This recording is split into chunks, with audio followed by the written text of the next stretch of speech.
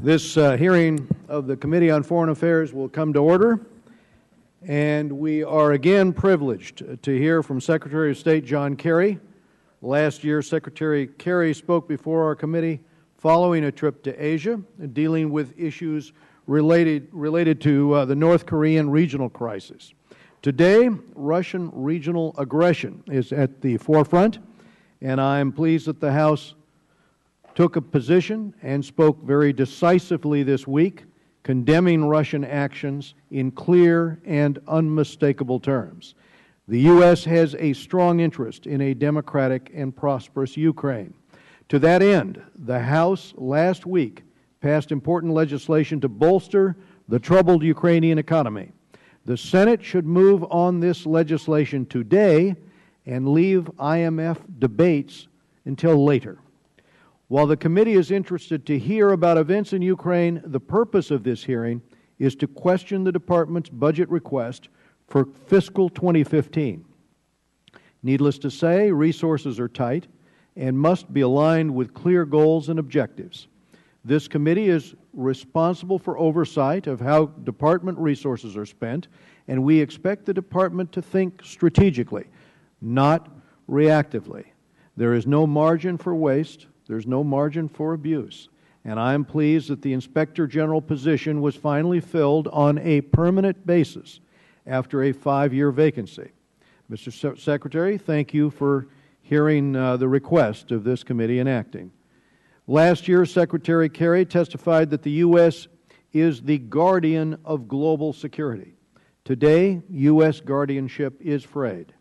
Committee members are very concerned that Iran negotiations will leave the Iranian regime alarmingly close to a nuclear weapon. Syria, according to the United Nations, is the worst humanitarian crisis since Rwanda. Libya is failing and forgotten. In Egypt, we haven't pushed an economic reform agenda based on individual property rights that is desperately needed there. For Asia, a senior Pentagon official asserted the other week that because of budget constraints, America's high-profile pivot to Asia is being looked at again because candidly it can't happen. Mr. Secretary, as always, the committee stands ready to work with you on these and other critical issues. The Department must do a better job of holding foreign assistance recipients accountable, ensuring that they are meeting benchmarks for reform and development, especially in countries like Afghanistan, where so much has been invested. Our assistance is not an entitlement.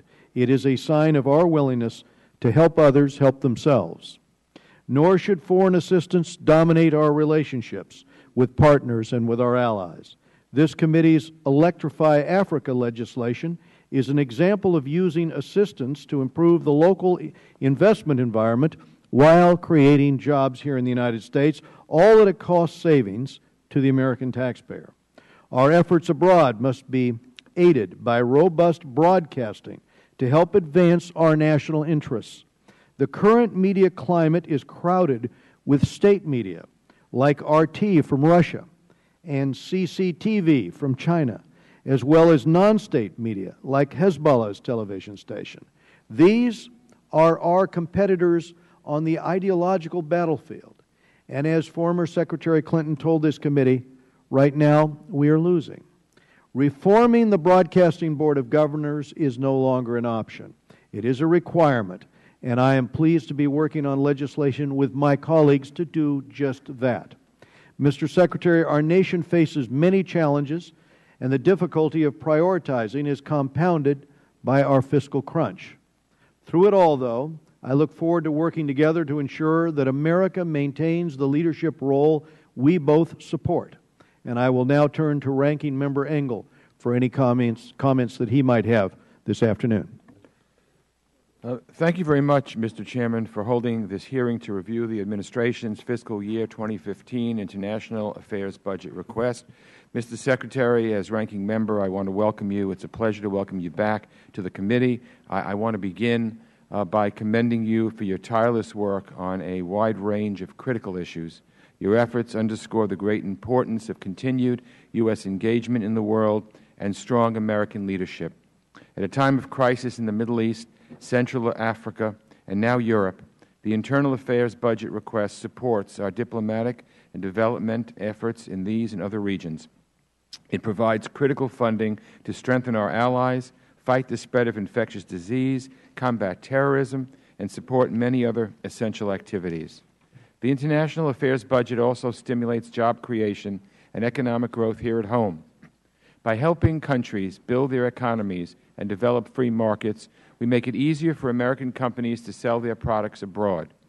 The budget request also provides critical resources to help ensure the security of our diplomats and development workers.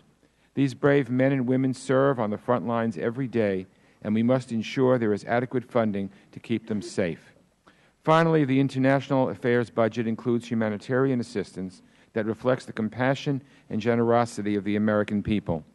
While we cannot solve all of the world's problems on our own, we have a moral obligation to help ensure that hungry children don't starve, that refugees displaced by war or natural disaster have basic shelter, and that the poorest of the poor do not succumb to easily preventable diseases. Altogether, the International Affairs budget accounts for less than 1% of the Federal budget. And let me repeat that, 1% of the Federal budget. In my view, that's a very sound investment in our security, economy, and humanitarian goals. Secretary Kerry, I know you agree with me that the United States must maintain its leadership in global health. However, I am frustrated to see that the budget request proposes significant reductions to numerous global health programs. I'd like to work with you to ensure that we have the funding necessary to maintain the tremendous gains that have been made in the fight against HIV/AIDS and tuberculosis, and to address emerging threats like pandemic influenza. Mr. Secretary, on Ukraine, I believe we must continue to stand up for Ukraine's sovereignty and territorial integrity and make it clear to President Putin that there will be serious consequences for his aggression. Chairman Royce and I are drafting legislation on Ukraine, and we look forward to working with you to ensure that the United States provides a robust assistance package to the new Ukrainian government and imposes appropriate sanctions against human rights abusers and those who are complicit in the violation of Ukraine's sovereignty. I am also deeply concerned about the ongoing crisis in Syria. Nearly 3 years after the start of the war, Assad remains in power, and offshoots of al-Qaeda are growing stronger. Refugees continue to spill into neighboring countries, and we are all horrified by their stories of violence, torture, and starvation. Secretary Kerry, I hope you will use this opportunity to discuss the administration's strategy to end the terrible conflict in Syria. Back in 2004, when I was able to get past the Syria Accountability Act, we knew then that Assad was a bad player. We couldn't have imagined how bad he really is now. Iran remains among the biggest threats to our national security, even as negotiations resume next week with the P5+1. I hope these talks succeed, but I agree with you that our engagement with Tehran cannot be based on trust. Iran continues to be a bad actor on many fronts, supporting terrorism, violating human rights, and sowing instability in the region. We must keep that in mind as we negotiate on their nuclear program. I also want to recognize your efforts to facilitate a framework for peace between Israel and the Palestinians. There is still much work to be done, but you are helping to establish the foundation of what we hope will be a lasting agreement, and I hope there is sufficient political will to take meaningful steps toward a two-state solution.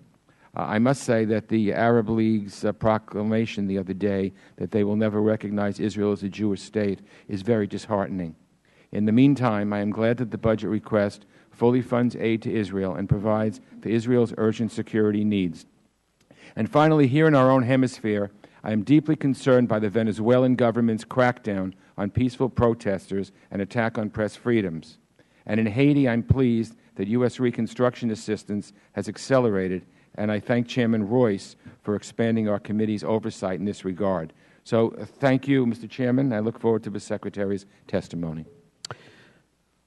Thank you, Mr. Engel. This afternoon we're joined by Mr. John Kerry, the 68th Secretary of State. He began in this post and has been there just over a year now. Mr. Secretary, welcome again, and without objection, the Secretary's full prepared statement is made part of the record, and members will have 5 calendar days to submit statements and questions and extraneous materials for the record. And if you could summarize your remarks, Mr. Secretary, we'll soon face a a short vote series on the floor. Thank you. Oh, Mr. Chairman, I appreciate that. Thank you very much for the privilege of being here with you, Ranking Member Engel, and to all the members of the committee.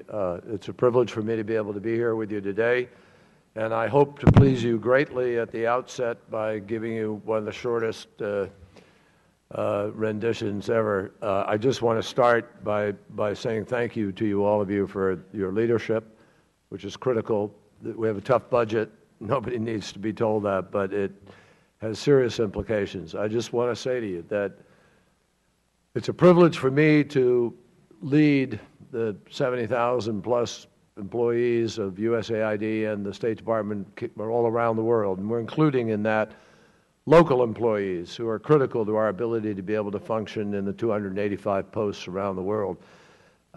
These men and women serve not in uniform, but at great risk. And they serve our interests, our values, and do an enormous job in an increasingly complicated world. What I would just say to all of you very quickly is, look, we spend 1 penny of the U.S. taxpayer dollar on everything that we do abroad in terms of our diplomacy in the State Department and USAID. It's all our development, all of our money, all the things we do for disease, anti-poverty, 1 penny on the dollar. I don't have to tell you, but I'll just say very quickly, I am amazed by the return on that investment.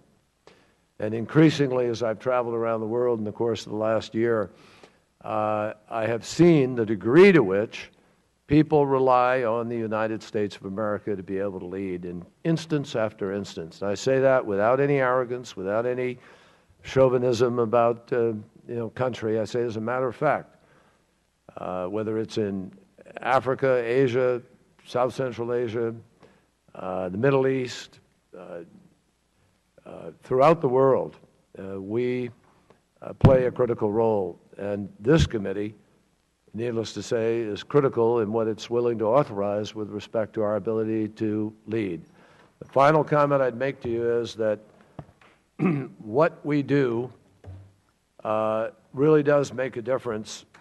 And increasingly in the State Department, I have focused and am focusing the efforts of our diplomacy on economics.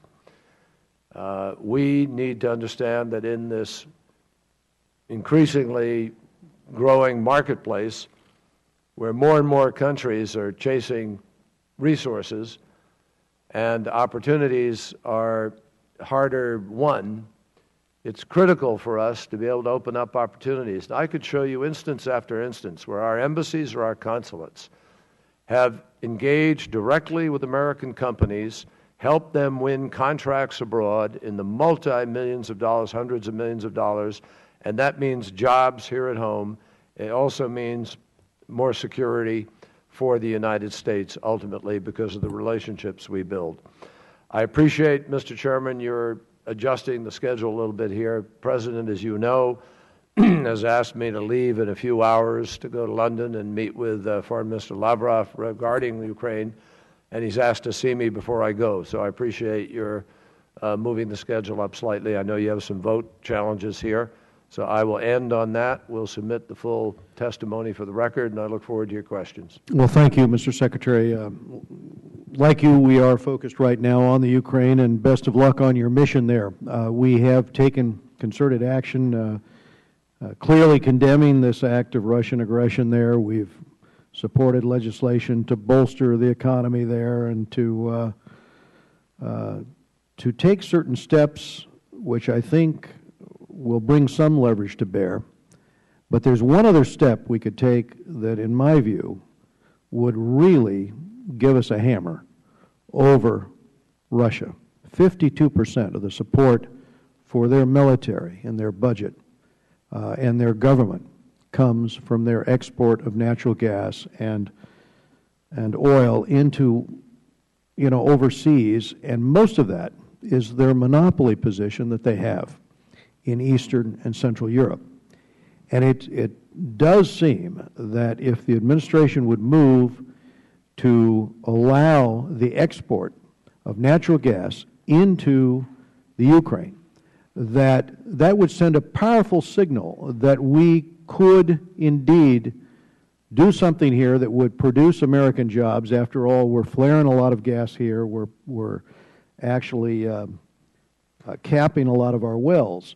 If we exported that specifically to that market, it might take time, but once we made that signal, investors would then put up the terminals necessary for us to do it, and it would go into the calculus in Moscow about whether or not they wanted to lose that position. And it might bring them to the table, and I wanted to raise that issue with you. Well, we're all for it, Mr. Chairman, and in fact, the Department of Energy has the jurisdiction over this within the administration. They have issued 6 licenses already for 8.5 billion cubic feet per day to be exported to free trade and non-free trade countries, including Europe. So it's a possibility. Now, the first major project to export gas is not going to take hold until sometime in 2015.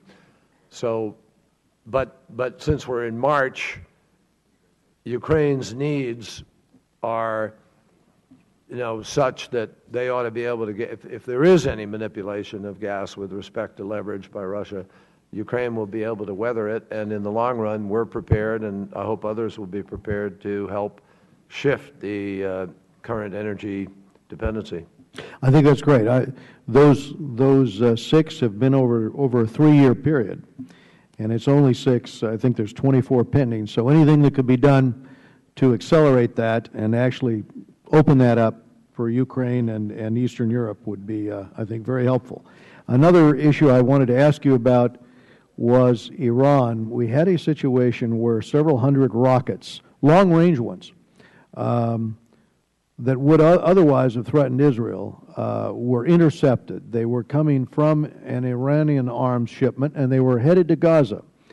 And to me, that's a much better indication of Iran's lack of good faith than anything they are signing at the negotiating table. But in terms of response to this particular violation, which is actually a violation of a UN requirement there on Iran, what will be the response at the UN Sanctions Committee, and will the U.S. support additional terrorism sanctions as a result of Iran being caught in the act here with this violation?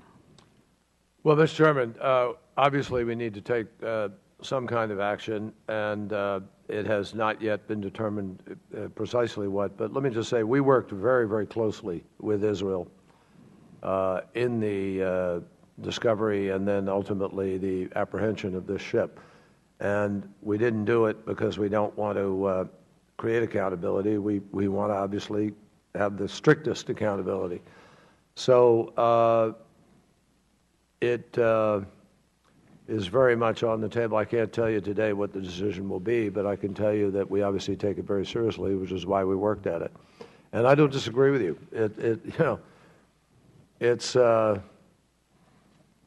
It underscores the reasons why we are so determined to put in place a no nuclear weapon policy that is fail-safe in our ability to be able to make those judgments, because obviously there is a clash of other interests that will not be reconciled by any nuclear deal. Lastly, Mr. Secretary, as you know, this committee has been at the forefront of the scourge of human trafficking.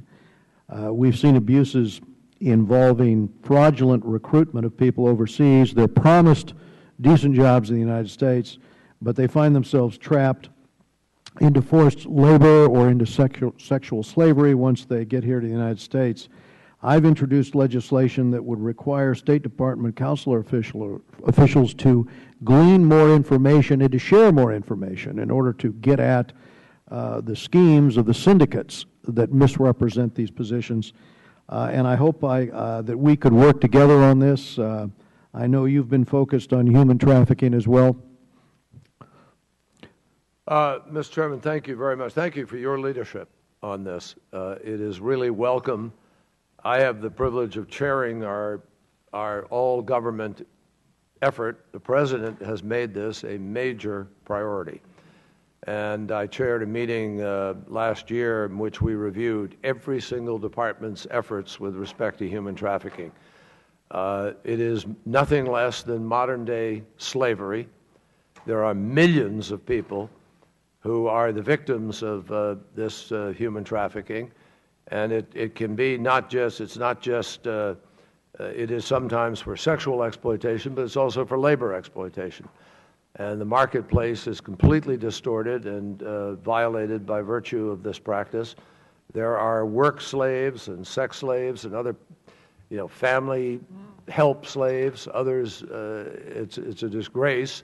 And your legislation and other efforts need to empower us. We need to call greater attention to it. We need greater law enforcement effort, greater awareness, education. And so I appreciate your efforts on it, and we'll work with you very closely. Thank you, Mr. Secretary. We now go to Mr. Engel of New York. Thank you, Mr. Chairman. Mr. Secretary, I had the honor of meeting with the Ukrainian Prime Minister this morning, and he reiterated to us that obviously the United States is indispensable in terms of Ukraine's freedom and the aspirations of Ukraine to look westward rather than eastward. An observation I've had for quite some time is that the European Union, in its negotiations for affiliation with the Eastern Partnership, laid down a lot of stringent hoops that a country like Ukraine would have to jump through before they could join, before they could get the aid, before they could get whatever they needed.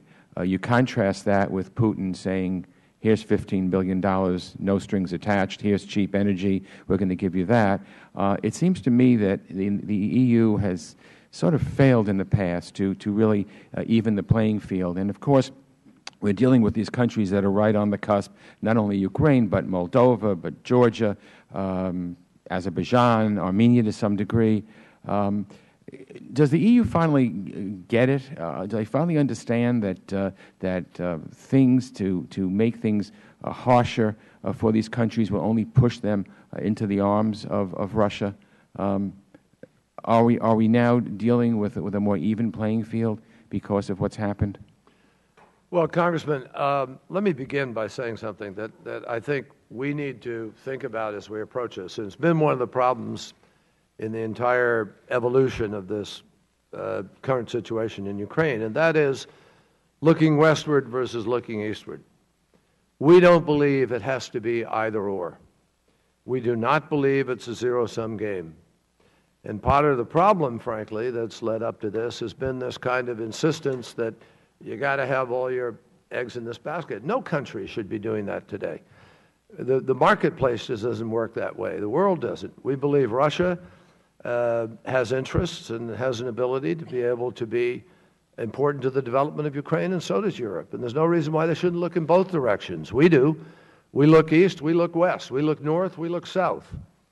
And I think it's very important to be careful about those kinds of limits. Now, that said, it is appropriate to require reforms and transparency and accountability and a progression by which countries begin to adopt good governance practices and good business practices at the same time. And that's really what the standard has been with respect to accession, and we certainly are supportive of that. But do we not risk, if a government that is pro-West, and I understand we want to make Putin not feel that he's trapped, but I frankly would like Ukraine to look west instead of looking east. Are we not worried that if we put too many straitjackets on them of things they have to do, austerity measures and things like that, that we wind up turning the people against the very government that we think is reform-minded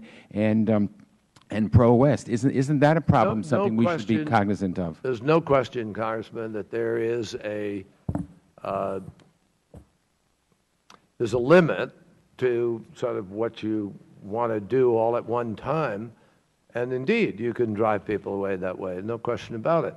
I mean, look how many years Turkey has been working to try to, gain EU accession and so forth. So I think that it seems to me that there is a balance. It's up to the Europeans to determine that balance, not up to us to try to dictate it or tell them what it ought to be. But it seems to me that when I talk about look east, look west, it's clear Ukrainians want to embrace the freedom, the choice, the sort of competitive atmosphere, and the dynamics of social life and structure that come with the accession to the West. On the other hand, when I say look east, look west, I'm talking about sort of the economic bottom line, the economic opportunities, trading, and so forth. And I think in today's world, there are a lot of people in Russia who also are looking in different directions. Mr. Secretary, I mentioned in my opening remarks about the Arab League rejection of recognizing Israel as a Jewish state. That's very disheartening, because it would seem to me that there are that the way the stars have lined up, these countries should understand that Israel is not their enemy. Iran is their enemy, and Netanyahu has said that that is a prerequisite of any kind of a peace deal. You've said it yourself, Mr. Secretary, that they have to recognize Israel as a Jewish state, and let me say it's a Jewish state, the national state for the Jewish people, with equal rights for all citizens. We're not implying that there should be second-class citizens, but if they're not willing at this late date to recognize Israel as a Jewish state, which the United Nations Security Council resolution in 1947 dividing historic Palestine into what it called a Jewish state and an Arab state. If 66 years later they're still not willing to recognize Israel as a Jewish state, then I don't know how we can make progress in these negotiations. Well, Congressman, that's not the final vote. And I've had plenty of discussions with all of the members of the Arab League. The formulation that you just articulated was not the formulation that was put to them for that vote.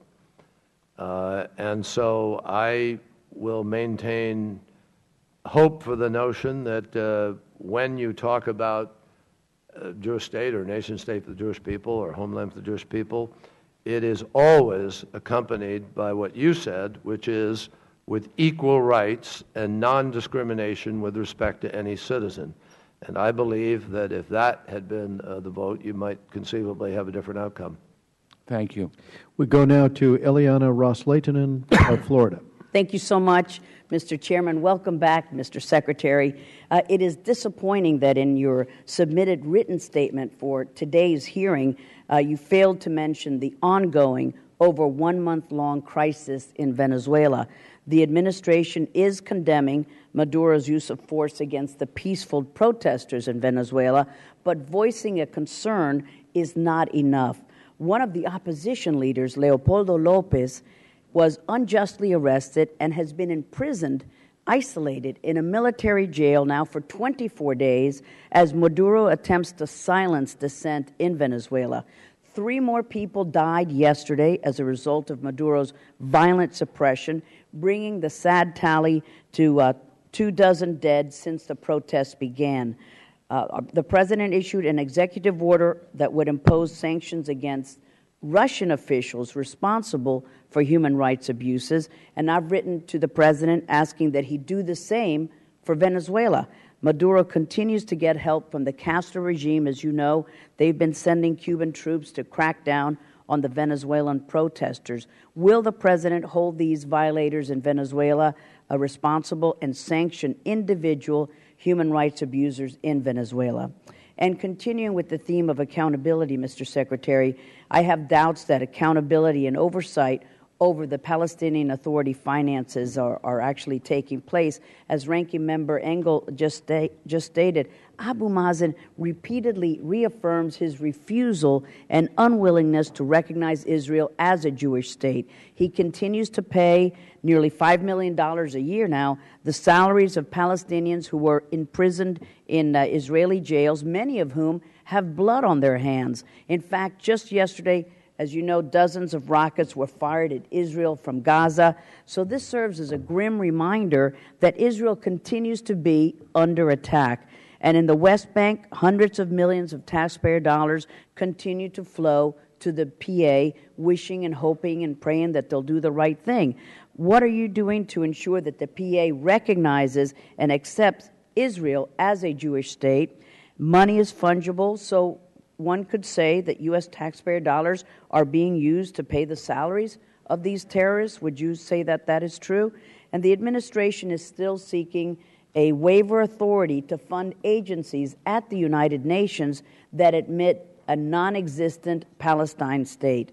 Abu Mazen has repeatedly reaffirmed that if the peace process fails to produce an agreement, the Palestinians will make a full-out push at the UN to get statehood. You said that withholding our money would not deter Abu Mazen, but I say that it very clearly could deter UN agencies, so we cannot allow this waiver authority to undermine the peace process. And in addition, I'd like to submit, lastly, for the record, a letter to President Obama requesting that the administration consider giving those at Camp Liberty in Iraq the opportunity to receive political refugee status for those who are eligible. So sanction, Abu Mazen, and UN. Thank you, Mr. Secretary. Well, Congresswoman, that's a lot to handle very quickly, and I'll try and do it as fast as I can. But let me just say to you on the issue of the oversight of the Palestinian Authority and their position on Israel, we begin with the premise that everything we're doing in this negotiation begins with Israel's security, which has to be addressed. And I think Prime Minister Netanyahu would tell you that we have bent over backwards and are working extremely closely with him in order to do that. If we could just segue, I'm sorry, to Venezuela then, Mr. Yeah, but I want to finish one thing on that because it's really important. On this, our position is that Israel has to be recognized ultimately as a Jewish state. But please remember, they're negotiating. Nobody's going to give up. I mean, you know, by the same token, Prime Minister Netanyahu doesn't stand up and say, hey, here's how I'm going to give you Jerusalem or something. Everybody's negotiating. And they aren't going to make those decisions until they know what they're getting in other respects. On the next issue of the UN waiver, please, I got to tell you, this is a very one-sided event against us.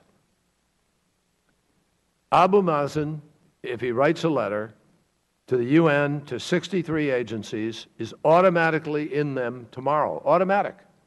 He's an observer state. That vote was taken. 140-something to, I think, 9. 140-something to 9. Yet we tried in the budget to try to get UN the money, and that was wrong of us. What I want to explain to you is whether or not the United States loses its vote and gets punished for him going is irrelevant to him. He'll go because it's a tool for him to be able to do things he hopes that make life miserable for Israel. But, Mr. Secretary, we should not fund UNESCO if they do that. I'm going to make a suggestion. We should not fund UNESCO when they do this. We're down to 0 time left in the vote. But if I can just say to you, absolutely, we're not funding UNESCO. We're losing our vote. We can't defend Israel in UNESCO. We can't defend any of our other interests. We're not there. We're gone because they went. And they'll go again if they think it's in their best interest. And who'll pay the price? The United States of America. We won't be able to vote. So I'm just saying to you, this is a wrong-headed effort for deterrence. It won't deter them. It will hurt us. We believe we need a waiver. And I hope we get to Venezuela in the next round. Thank you. No, but I'll just tell you, on Venezuela, we're absolutely, we need to, and we are, not only speaking out, but taking steps. Vice President Biden was just down in Chile for the swearing in of the new president. We met with a number of neighbors, states down there. We are engaged now with trying to find a way to get the Maduro government to engage with their citizens, to treat them respectfully, to end this terror campaign against his own people, and to begin to, hopefully, respect human rights and the appropriate way of treating his people. And we think it's time for the OAS, for the neighbors, for partners, and other international organizations to all focus on Venezuela appropriately, hold them accountable. This committee will stand in recess temporarily for the floor votes, and we will return immediately after casting our vote on the last item in this series to reconvene our proceeding. Thank you, Mr. Secretary. Thank you, sir.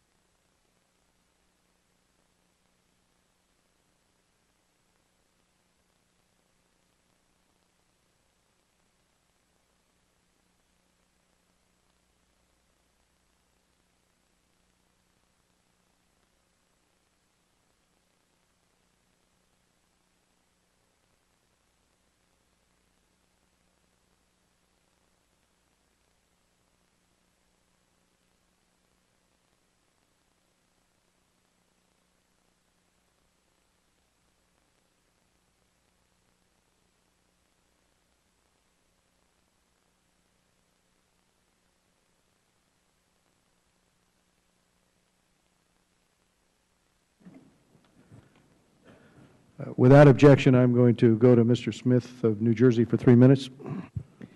Thank you very much, Mr. Chairman. I'll be very brief because we don't have much time. But first of all, Secretary Kerry, thank you for your work on behalf of the Goldman Act and your personal intervention for many years on the case of Colin Bauer.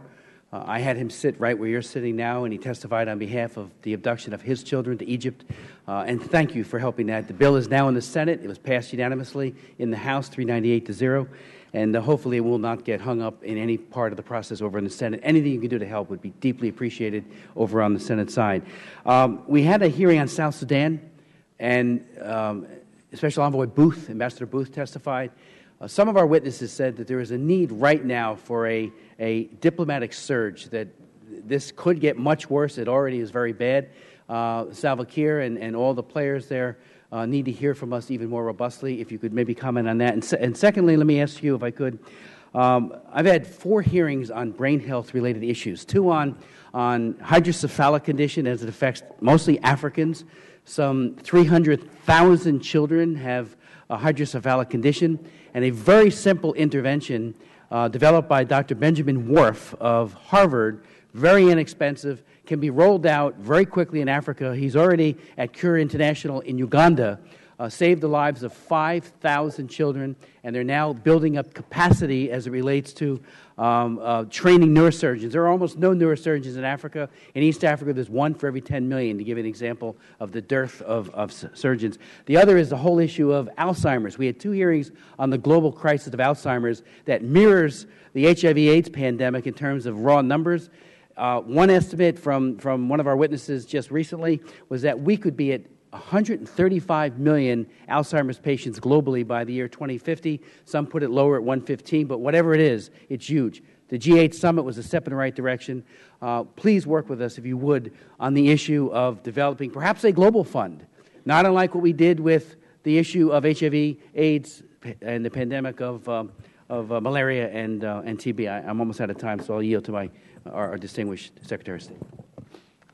Well, Congressman Smith, first of all, I really thank you for your continued passion on these kinds of issues. And as you know, one of your witnesses was a constituent of mine from my days in the Senate, who I worked with very closely when his children were abducted, and it continues to this day. We're still working on this issue. We need accountability in countries on this issue. There are many, many more people abducted than anybody knows, taken away to a country of origin for a wife or husband, one or the other, and the American spouse is left completely without rights and without ability to access their children or child, and it's a very, very painful thing, and I've seen the cost of it as you have. So I'll work with you, obviously, on that legislation. I congratulate you for pursuing it. On the brain the research, et cetera, and treatment, of course, we'd be delighted to work with you. Obviously, the age-old question is going to be resource. We're already crunching up on some resources on the Global Fund, and people who are dealing with that issue, which we've been at for 10 years plus now, with an amazing story. I mean, 1 million lives of children saved and so forth. It's quite extraordinary. But we're under resource pressure. So if you can help us with that here, particularly in the House and in the Senate, we will be your ally and partner. Thank you, Mr. Secretary. We missed Mr. Sherman of California. We're going to go to him for 5 minutes, and then without objection, so that we have time for the junior members to ask more questions, we'll go to 3 minutes per member. I'll ask UC for that, and afterwards we'll go immediately to Mr. Meigs. Mr. Sherman. Mr. Secretary, as last time you were here, I've got so many questions that I'm just going to go through the questions and ask you to respond for the record, and then my last question will be one I'll ask you to respond to orally. I've noticed that U.S. diplomats are far less knowledgeable and far less concerned about commercial matters than are the officials of other foreign ministries and other diplomats that I've had a chance to deal with. Matters? Commercial matters. And I'm therefore pleased that you said that our diplomats had secured contracts for major American companies.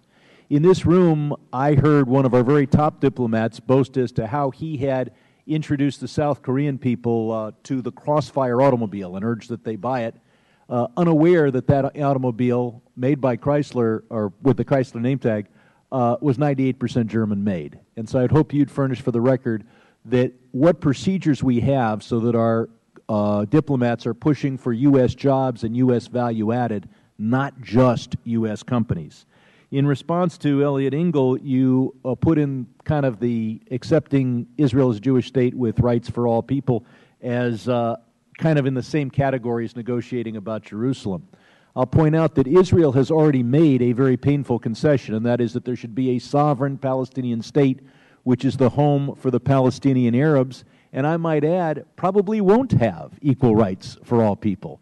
So I would hope that you would either persuade the Palestinians to accept Israel as a Jewish state with rights for all, or alternatively, suggest to our Israeli friends that they withdraw the concession that they've already made, that there should be a Palestinian state that is a home for the Palestinian people until such time as the Palestinians make that same concession, or co-relative concession.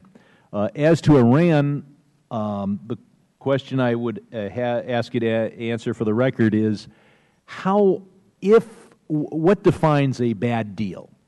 Would it be a bad deal if Iran had such stockpiles, such technology, and such centrifuges so that in a year of breakout they could produce a nuclear weapon? My next issue is this committee voted to provide that $1.5 million should be spent to communicate with the people of South Pakistan in the Sindh language. I don't think there's a more important country for our national security than Pakistan, and yet we face a lot of pushback from your department saying, well, it's just easier to communicate with Urdu. If you're trying to sell something, you need to sell it in the language that your customer wants to hear. I commend you as Senator Kerry for your incredible record of fighting for recognition of the Armenian genocide, and hope that as Secretary Kerry you will do likewise. And of course, it was the Azeri soldier that murdered a sleeping Armenian soldier at a NATO exercise has been promoted and praised. And in light of that and other aggression, I hope that you would review and perhaps withdraw the idea of any military assistance to Azerbaijan. I hope that you would also warn the Azeris that it is simply outrageous for them to threaten to shoot down civilian aircraft that try to fly into the Nagorno-Karabakh airport. The phrase pivot to Asia sounds wonderful when people think it means trade delegations to Tokyo. I hope you would furnish for the record how we can be sure that this doesn't mean that we take the eye off the Islamic extremists that have killed many thousands of Americans and get captivated by fighting for rocks which are misnamed as islands that have been uninhabited throughout human history. I hope that, but finally, as to the Ukraine, I hope that you would make it clear that the Senate should pass the House $1 billion aid bill now, because the plan to load up IMF reform, which I know you very much support, and put that on the back of the Ukraine bill, threatens to delay that bill for 3 legislative weeks, which I might add is 6 calendar weeks. And I think it's critical that we provide $1 billion of aid, both for financial reasons and to make a statement. And I wonder whether you could respond to that last one orally, time permitting. Absolutely, but I want to take, you pegged something that I don't want to leave any question about whatsoever, and I appreciate if you misunderstood it, I don't want to leave it hanging out there, and that's on the issue of any equivalency between Jerusalem or the other. There is none. And it wasn't meant in that way. It was purely that there are bargaining cards everybody has. But you're absolutely correct. Jewish state was resolved in 1947 in Resolution 181, where there are more than 30 mentions of Jewish state. In addition, Chairman Arafat in 1988 and again in 2004 confirmed that he agreed it would be a Jewish state. And there are another number of mentions, but those are the sort of the most important acknowledgments thereof. I think it's a mistake for some people to be, raising it again and again as the critical decider of their attitude towards the possibility of a state and peace, and we've obviously made that clear. That's a conversation that will continue. But Jerusalem is an entirely separate issue to be resolved entirely separately and has its own set of obviously deep concerns. And our position has been pretty clear on that. So with respect to Ukraine and the aid, I want both. And I want them both now. But if I can't have one, we've got to have aid. We've just got to get the aid immediately. We can't be toying around here at a critical moment for Ukraine. And so, I know how things work up here. I don't want to get into the politics in between, but I do, to the degree I get into it, I want to say we need both. We need them now.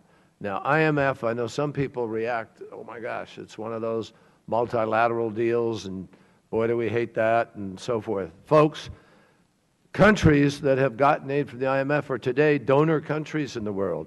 They're contributors to IMF. They are reformed. They are open market economies. They're more accountable than they would have been. They're more democratic than they would have been. This is our lever for encouraging democracy. And this is our lever for creating transparency and accountability and pricing reforms and getting rid of subsidies and creating an open market. That's how we've done it. And if you look dispassionately, non-ideologically at the record of countries that have gotten it, it's an amazing return on investment for America. We don't spend money and lose money. So I would urge people to do both, but boy, do we need aid for Ukraine, and we need it now. We'll go now to Mr. Meeks for 3 minutes, followed by Mr. Rohrabacher of California for 3 minutes. Thank you. Mr. Secretary, let me first just say that I've been delighted to meet and talk to a number of members of the Chief of Mission who don't get nearly the recognition that they should for the work that they do around the world on behalf. They're just fantastic. Let me see if I can ask these questions real quick since I only have 3 minutes, some of it all over the place. One is, you talked about we spend basically a penny on the dollar.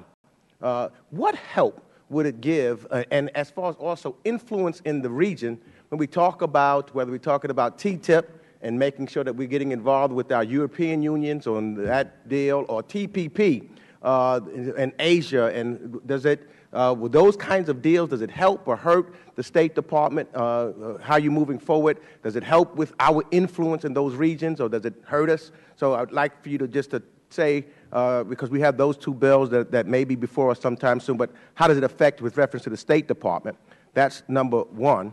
But then going to more specific with the budget, I noticed that, for example, in Colombia, that the assistance is being cut by almost $80 million. And as you know, that President Santos is close to coming to a resolution with the Revolutionary Armed Forces. And so if the peace agreement is signed, it would be important to provide the Colombian government with support for demobilization and reintegration programs. And that's particularly important to me because a lot of that has to take place, especially in African Colombian areas where many of these individuals will be going back into. And so if we're cutting those funds, we could be devastating the individuals still in that country that needs the most help. So, that $80 million is substantial. And lastly, of course, we had to downscale. There was a report that found that USAID had to downscale by 80% homes being built in Haiti after the devastation that took place there, the devastating earthquake. And of those 15,000 homes that was originally planned for construction, it was reported that only 2,600 or so were expected to be built. Fortunately, I'm told that reconstruction assistance has started to speed up with $1.4 billion of the now $2.4 billion dispersed. So my question just is, my last question, how will the State Department further expedite assistance to Haiti? Well, let me quickly touch on all three. We absolutely want you to not just talk about but embrace TTIP and the TPP. These are essential ingredients of American projection of power and our economic well-being in the future. And, you know, you don't have to make a final judgment on the thing at this point. Look at the deal when it comes, and it's got to be one that passes muster. We understand that. But the fact is that if we can reach agreed-upon standards for trading with 40% of the world's market with respect to Asia, the fastest-growing market in the world, and 40% of the rest of the world's market in Europe, which we have a commonality with in terms of our standards, et cetera, already, we are raising the standards globally of trade, increasing the opportunity for jobs and job opportunities for Americans, and revitalizing our own economic prospects, not to mention Europe's.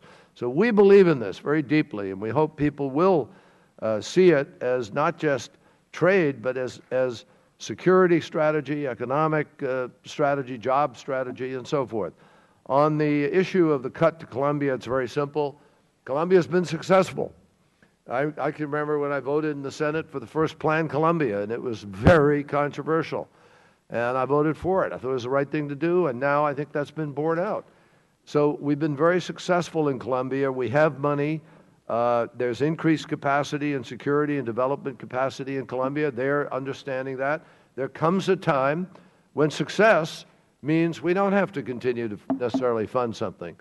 And we're very supportive of President Santos's peace efforts. Obviously, we want that to be successful. Finally, on Haiti, Haiti reflects money in the pipeline. And so we're being upfront with you. We believe we have some money in ESF and the INCLE that, you know, once that money is reduced, then we'll come back and say we need some money for Haiti. So we're not reducing the effort. There's no reduction in commitment. It's simply that there is some money in the pipeline, and that should satisfy our needs for this year. Mr. Rohrabacher of California. Thank you very much, and thank you, Mr. Secretary, for your hard work. We see you going all over the world, working hard for us, and even if we have some areas of disagreement, we respect and are grateful to you for, you know, working so hard for your country. Thank you. Thank you. A couple of issues. First is the Camp Ashraf, Yep. and you've got our friends here in their yellow jackets. It is very clear that their group in Iraq have been attacked and murdered in great numbers and on several occasions, and that the current government of Iraq is either in collusion with these murderers or at least they're turning their back and letting this happen. I have a piece of legislation, H.R. 3707, which would grant asylum to these people at Camp Ashraf who are obviously in danger. Is the administration supporting this concept and this legislation? Congressman, let me just say, first of all, there's one solution to the problem of what is now Camp Perea, formerly Ashraf, and the answer is, and I've been concerned about it since I was a senator, we need to relocate those folks. My legislation says relocate them here. Why not? We are looking. They're in danger. That's one of the things we're looking at. We've managed. I've appointed a special envoy / advisor with respect to this. He's a very competent counsel from here in Washington. He's been working on it full time. We need to get on this, Mr. That's Secretary, exactly what we're doing. And before more of them are died. We have 210 who are now being transferred to Albania. We have another about 100 going to Germany. Okay. And we are now looking at the process here internally. We're working with UNAMI, with UNHCR, the government of Iraq, other relevant authorities. But right now, the White House, Department of Homeland Security, and other relevant agencies are looking at how many we might be able to take I would ourselves. hope that within 30 days, if all these things that you've talked about have not come to fruition, that we decide to act and bring them here so that at least they'll be safe. Otherwise, the blood of these murdered innocent people are on our hands. Another issue, Dr. Afridi, the man who helped us bring to justice Osama bin Laden, who slaughtered 3,000 American citizens. Pakistan has arrested Dr. Afridi, and even now, after all of this time and all of these complaints and all of this negotiation, he is still in a dungeon. This does not speak well for the people who would side with the United States if we let Dr. Afridi, the ultimate hero in the fight against radical Islamic terrorism. My question to you is, number one, how can we possibly give the amount of aid you are proposing, actually $1.3 billion in aid, both military and civilian aid, to Pakistan? How can we possibly do that when they are holding Dr. Afridi, which is a hostile act to the United States, and basically it's an insult to those people who were died on 9/11? Congressman, this is a very relevant issue that I have raised personally with the leadership of Pakistan. I believe at some point we're going to break through and justice will be done, which means he will be appropriately released and free to leave. But you say, how can we give the aid? We've got a lot of interests with Pakistan. It's a nuclear nation. We're trying to work with them with respect to nuclear restraint and also with India and other issues. We are conducting counterterrorism efforts in that country that are vital to us with respect to al-Qaeda. We are engaged in major efforts. They've been very helpful with us, actually, in trying to work to bring the Taliban to the table, if that were indeed possible. There are lots of efforts. Our basic supply line to our troops in Afghanistan starts in Karachi and goes through Pakistan. So these are the things that sometimes you have to weigh and balance. I believe the development of the country for many different reasons as a peaceful, stable democracy is very, very critical. They just had their first peaceful transfer of power from one president to another at the ballot box, the first time since 1948.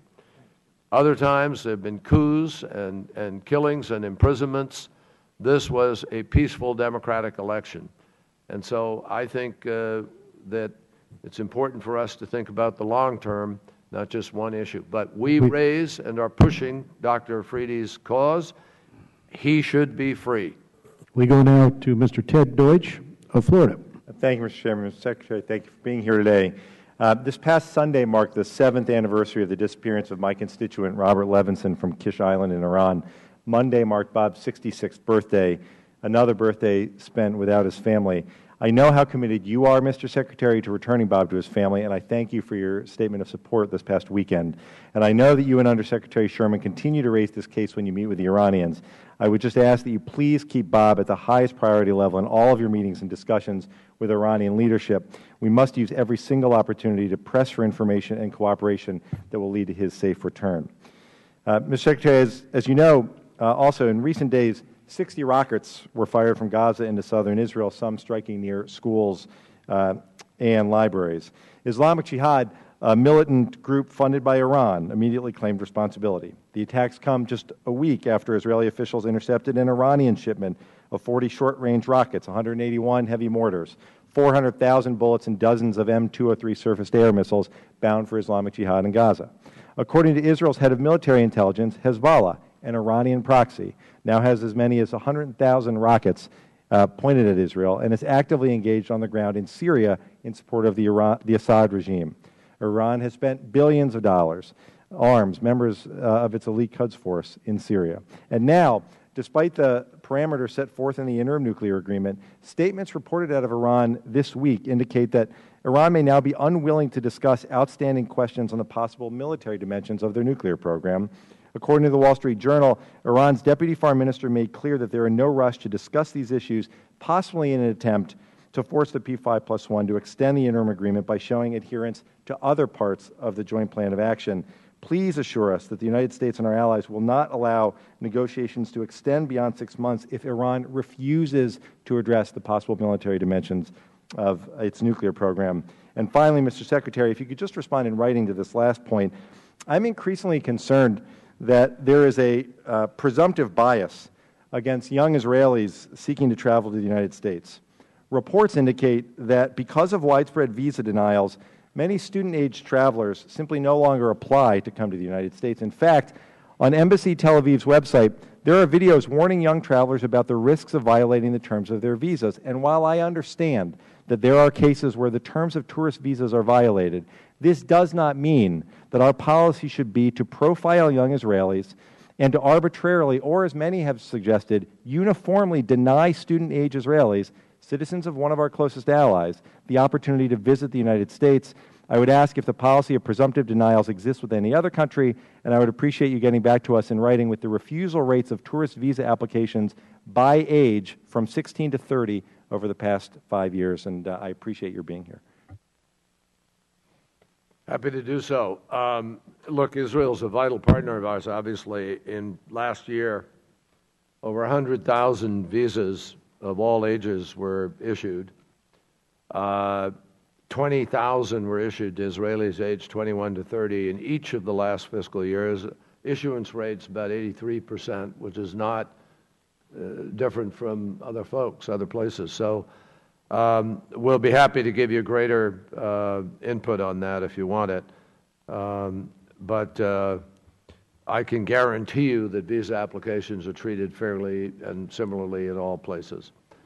With respect to the Gaza Hezbollah, it's a huge concern. I don't know if it's 100,000 or 80,000. A few years ago, everybody was throwing around the number 40,000, then grew to 60. Definitely an increase, huge threat, major problem, based in southern Lebanon and in the Bekaa Valley. Assad has been transferring many of these weapons to them, and they've come through Iran. So it's a double-pronged problem. It's one of the reasons why, when I came before you months ago, I was arguing so vociferously that we needed to pay attention to this overall Syria picture, because it's bigger than just the question of Syria. And this is an example of it.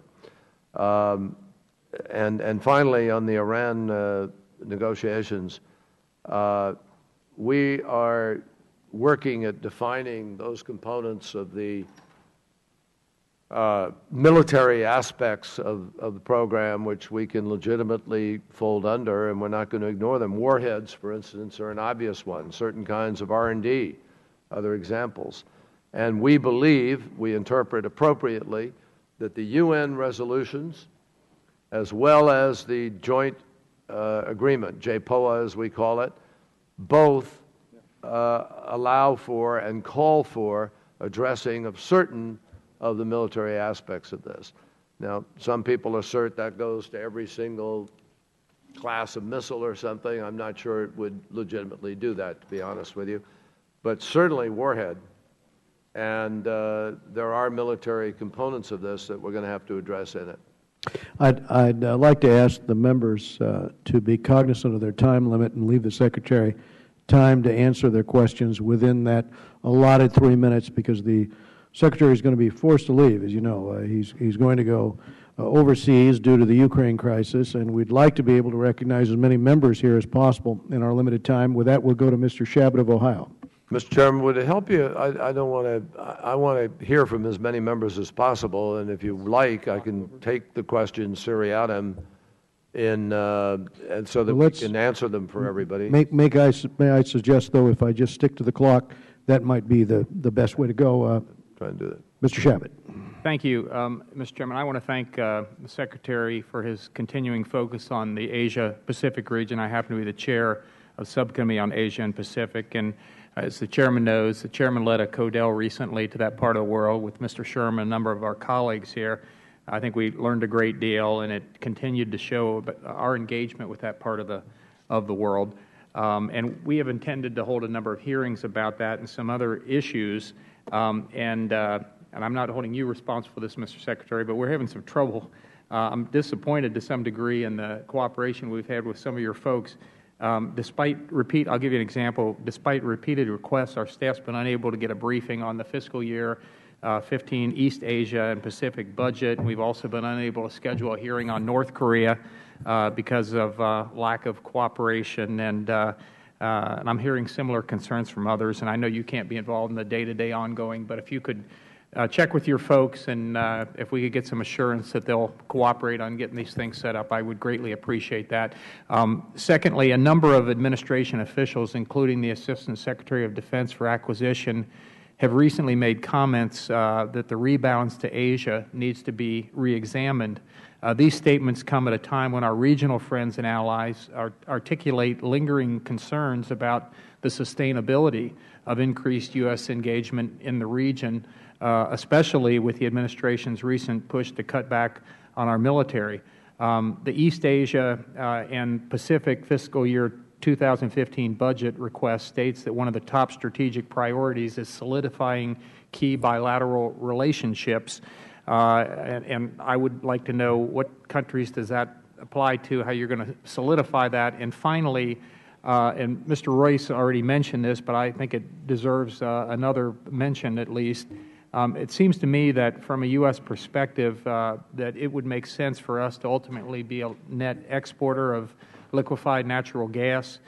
We could produce more energy to be exported to our strategic partners in Asia and Europe, and in the process we could create more jobs here at home and more energy independence and strengthen our bilateral ties with some of these important countries. And our European allies might not be so dependent upon the bully Putin. So I would urge the administration to look into that. You already mentioned that, and I know you've got 27 seconds to address all three questions. So, we'll get the hearings done. I don't know what the briefing, whatever the issue is, we'll take care of it. With respect to the rebalance, the 2015 request is $1.4 billion, which is an 8% increase over last year. So I don't know who's suggesting we're not going to do that. I've made 5 trips already to the region. I was just there a couple of weeks ago in Korea and China. The President's going out there before very long. We are very focused. We are totally committed, and we're going to continue the rebalance. Now, that's not going to come at the expense of Europe or the expense of other places. It's in addition to. We have to do more. We're living in a world where we have to do more. And it's a conflict, obviously, with where we are with our budget. And you all are going to have to wrestle with that as we go forward. We all are going to have to do that. We've got to talk about that because it's critical that we project and remain active, and people want us to, particularly in Asia. South China Sea issues, the challenge of rising China and the disputes in that area were critical to the free navigation and the peacefulness of that area. So I just want you to know that we remain completely committed to that. On the LNG, all for it. The one thing people got to look at, I don't have the answer to this. There's a point where our exports can get to a level where it has an effect on your folks at home in terms of price at home. And you got to look at what that differential is. I don't know where it is, but at some point that could have an impact. We'll go to Mr. Higgins of New York. Thank you, Mr. Chairman. Mr. Secretary, the President's budget includes a $350 million increase for Worldwide Security Protection Account, which is obviously a good thing. I mean, protecting Americans as diplomats and humanitarian workers across the globe should be a major priority for our country. However, for those who've perished, more must be done to secure justice. One such man, John Granville, from Buffalo, New York, was a diplomat with the United States Agency for International Development.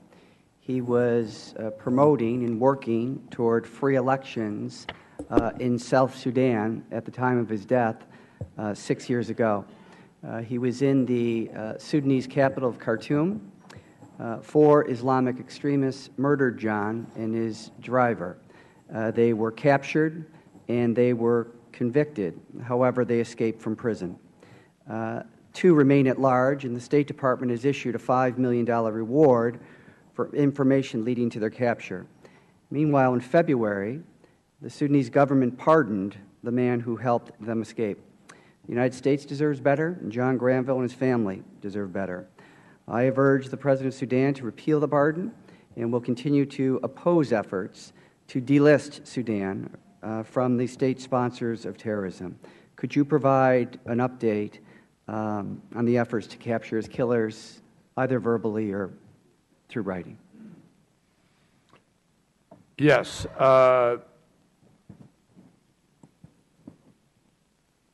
The two individuals who were alleged to have carried out this attack or carried out the attack have been designated by us as specially designated global terrorist designation.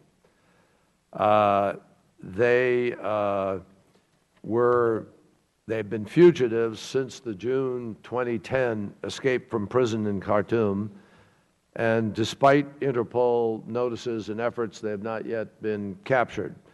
We want to encourage their recapture, and with the designation, we're trying to emphasize to everybody everywhere that we're going to pursue people and that justice will be done. And so we are committed that they be returned to prison and serve out sentences, and that's what we're trying to do. Okay, we go to Mr. Joe Wilson of South Carolina. Thank you, Mr. Chairman. Thank you, Mr. Secretary, for taking the time and speak with us today about the President's budget for the Department of State. Clearly, this is a chaotic and dangerous time for the Department as America faces many challenges around the world, with the Benghazi murders still unsolved. While we have you here, I share in everyone's concern about the ongoing situation between Ukraine and Russia. Peace is threatened by President Putin's regional aggression. I believe it is of paramount importance that the United States exhibit strength and determination toward the Russian Federation. However, the disastrous decision by the President and his budget to halt progress on the mixed oxide fuel fabrication facility, the MOX facility, at the Savannah River site will allow the Russians the option to stop disposition of 34 metric tons of excess weapons-grade plutonium. Over the weekend, USA Today ran a story in which Secretary Ernest Moniz of the Department of Energy commented, quote, "At the right time," end of quote, the U.S. will have to re-engage in plutonium disposition discussions with the Russians. He went on to say, quote, "Now may not be the right time," end of quote. My question is, when will we be able to have these negotiations? If we back down on our end of the agreement, what assurances do we have that Russia's excess material won't end up in the wrong hands? Look, that's an excellent question. I honestly need to get deeper briefed on exactly what that decision was, how it was made, and why. So let me find out, and we'll get back to you. Well, thank you so much, because this is crucial. And indeed, I was very grateful. The Aiken Standard, local paper at home, Derek Asbury, on Saturday, wrote from the World Nuclear News that Russia is moving forward in constructing a fast reactor that will dispose of the high-grade, weapons-grade plutonium. But at the same time, we're apparently ceasing our activities with the closure of MOX. And so this is just an issue that should be addressed. And I appreciate you looking into that. Additionally, in the past week, we've had where the Iranian foreign minister said that it was an illusion that there would be the end to enrichment activities by Iran. Additionally, we had Israel seize a ship which had long-range rockets. It was an Iranian shipment to Hamas, terrorists, in Gaza. In light of that, and I agree with Ranking Member Elliott Engel, you can't trust Tehran. And we know the young people of Iran want to live in a non-tyrannical society. Why shouldn't we be reinstituting and pushing for harder sanctions in light of what's just happened in the last week? Well, as you know, we do sanction Iran for other activities other than nuclear. And there's nothing to suggest that we shouldn't take a step with respect to that. We sanction them for state sponsor of terror. And they're already sanctioned under that, and this fits under that banner, obviously. So we're not, we haven't said no. We're still trying to we have to get to the bottom of what's in it, how much all this kind of stuff, and where it came from, and tracking, because you have some fairly rigid standards that have to be applied legally when you make that determination. But that said, let me come back to a comment you made about the ship and the overall issue of Iran and not trusting them. I've said before, and I really want to emphasize to everybody here, nothing that we're doing with respect to this negotiation is based on trust. I have said, in fact, I've quoted, I said, Ronald Reagan said, trust but verify.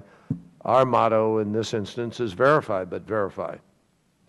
We're asking for the deepest, most extensive verification, inspection, accountability measures that have ever been put in place with respect to ascertaining what they're up to. So I can assure you, whether it's a ship or elsewhere, we're going to be pressing very, very hard for the insights necessary to guarantee our security. And we will study about the missiles and have a determination about these missiles? Beg your pardon? We will have a study about the missiles and a determination? We will make a determination. I can't tell you what, I haven't reviewed all the options yet. I have not had a proposal put on my desk, and I haven't put one on the President's. But absolutely, this kind of behavior is not appropriate and unacceptable. William Keating of Massachusetts. Thank you, Mr. Chairman. I'd like to thank the Secretary, and I'd like to thank Assistant Secretary Nuland for your leadership in Europe and Eurasia, including Ukraine. Now, I recently introduced a resolution with Congressman Poe to encourage Georgia's inclusion into NATO's membership action plan, and I appreciate your efforts, Mr. Secretary, and the administration's efforts to support this goal. That being said, given what's happening in Ukraine, and what's already happened in Abkhazia and South Ossetia, do you think that this is the right moment to actively push some of our European partners towards this goal? Second question, if I could. I'm also concerned about the often violent situation in Belfast over the past year and the failure of the 5 parties to agree to a December 2013 draft of a Northern Ireland peace accord. What are your thoughts on the draft of the Northern Ireland peace accord and the rationale leading the State Department's decision to eliminate funding for both the Mitchell Scholarship Program, which I know you have been a strong supporter of, and the International Fund for Ireland? Well, we're looking at the Fund for Ireland piece of it, because I think that, we have our friends from Ireland coming in this Friday for meetings tomorrow. I won't be here to take part in them, but we're going to be reviewing where we are with respect to the current impasse. And things have come, unfortunately, to a little bit of a standoff, stalemate, if you will, on further implementation of the peace process.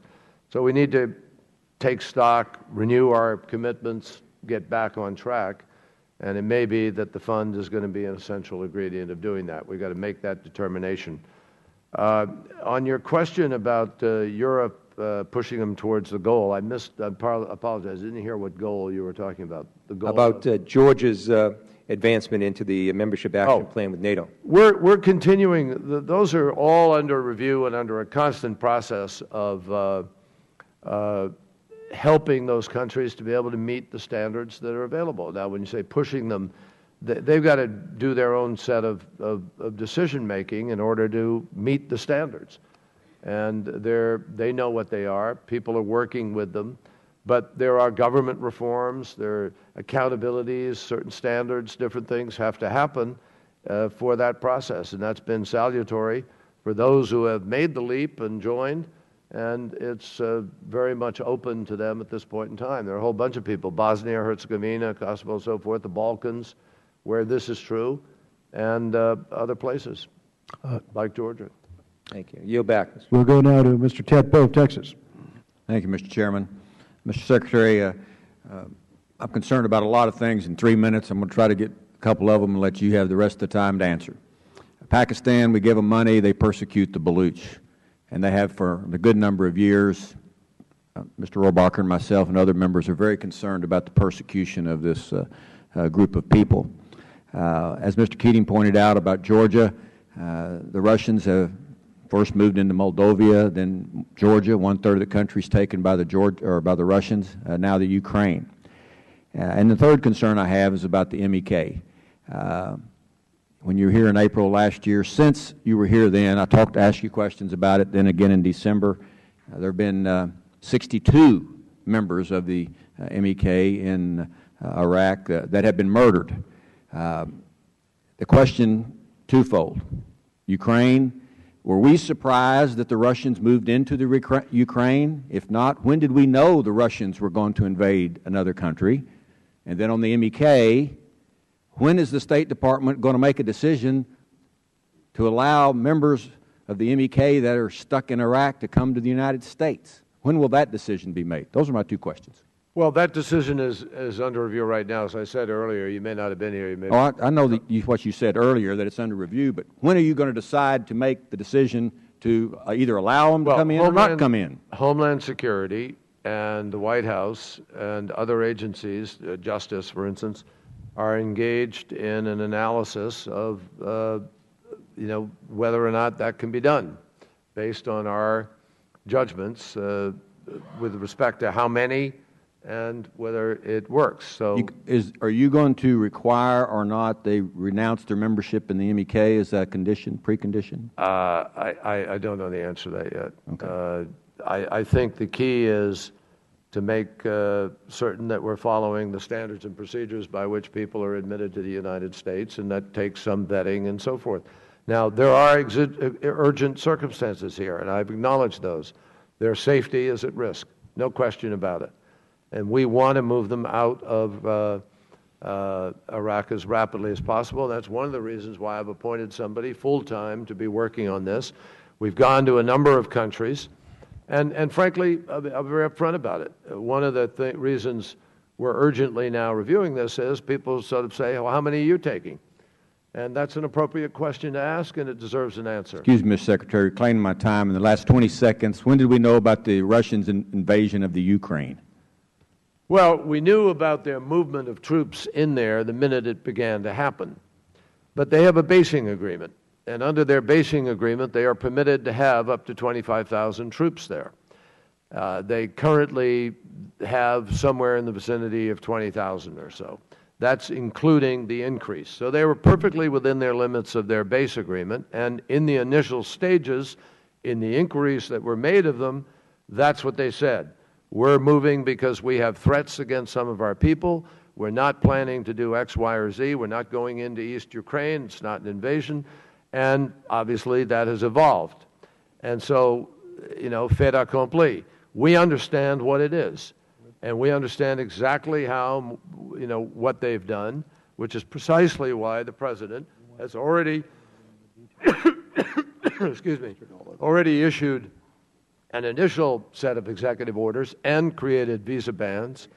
And if we are not successful tomorrow in finding a way forward, and the referendum, which we all anticipate, which is going to take place on Sunday, is done without some path forward, there are going to be serious repercussions. So that's where we are.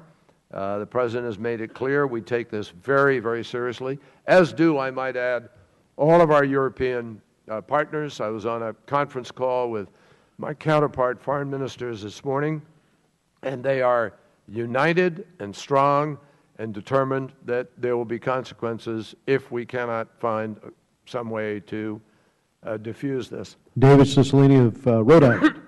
Thank you, Mr. Chairman. Thank you, Mr. Secretary, for your extraordinary service to our country and for your being here today with our committee. I'm going to submit a series of written questions that relate to Armenia, Nagorno-Karabakh, and Azerbaijan, to the Lodges Air Force Base and the U.S. Consulate in Punta Delgada and the Azores, some questions relating to the Middle East peace process, our national ocean policy, the importance of continued attention to defense sales, and finally to the State Department's ongoing efforts to protect the human rights of LGBT individuals around the world, especially in countries such as Nigeria and Uganda. So I'll do those in writing. And I would just ask you in the time that I have to really comment on two areas. One is UN peacekeeping functions. As you know, we are at least $350 million behind in our peacekeeping dues for fiscal year 2014. Your budget proposal brings us closer to fulfilling our financial obligations to UN peacekeeping. But if you could just speak to the importance of this funding and how our arrears impacts on our ability to pursue our interests at the UN and around the world. And the second issue I'd like you to touch upon is, as you know from certainly your long service in the Senate, we and other developed countries jointly committed in the United Nations Framework Convention on Climate Change to $30 billion in assistance between 2010 and 2012 to help mobilize $100 billion in public and private funds by 2020 to address the causes and the impact of climate change.